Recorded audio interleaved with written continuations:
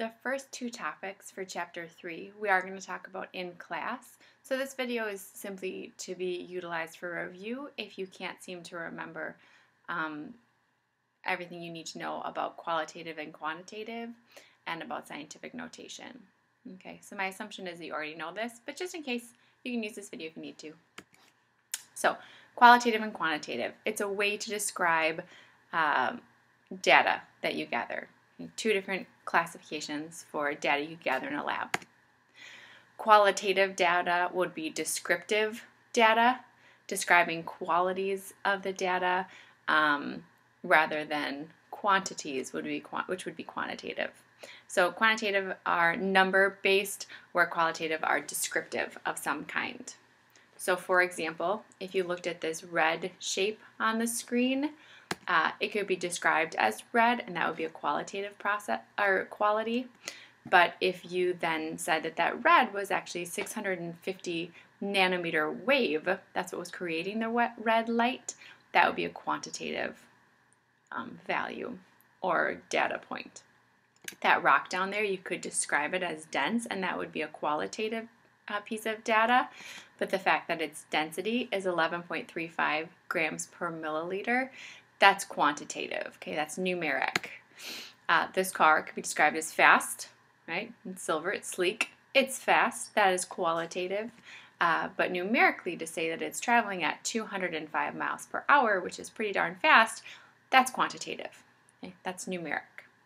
So in a lab, we're usually getting quantitative numbers. That's what we're going for.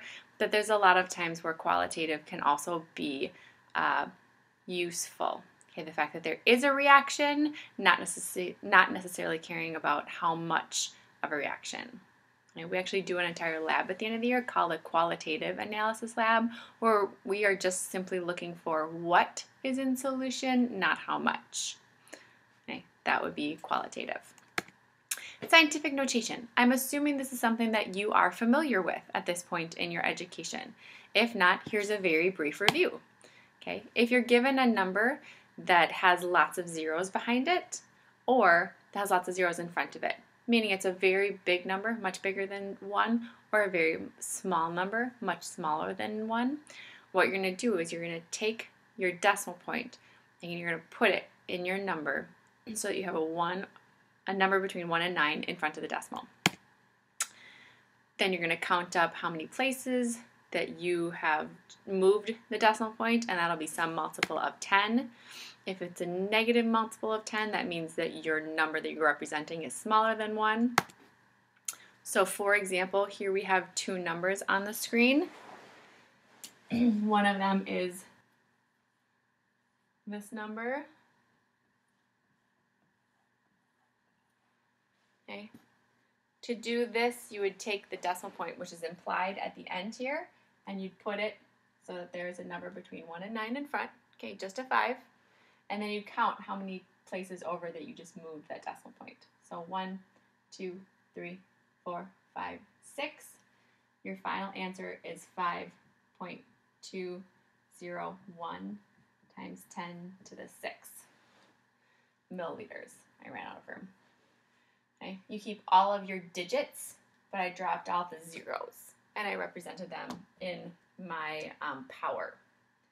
Okay. To do the fraction, the one that's less than 0, okay, we've got 0.000431. Again, you're going to move the decimal point so you have only a digit between 1 and 9 in front, 4.31, and then you're going to count how many places you moved it. 1, 2, 3, 4 times 10. This time it's to the negative 4 because you moved it from a number that's less than 1. And that's in kilograms, and we want our unit on it. So there'll be more examples of scientific notation if you need them, but that's just a brief review for you.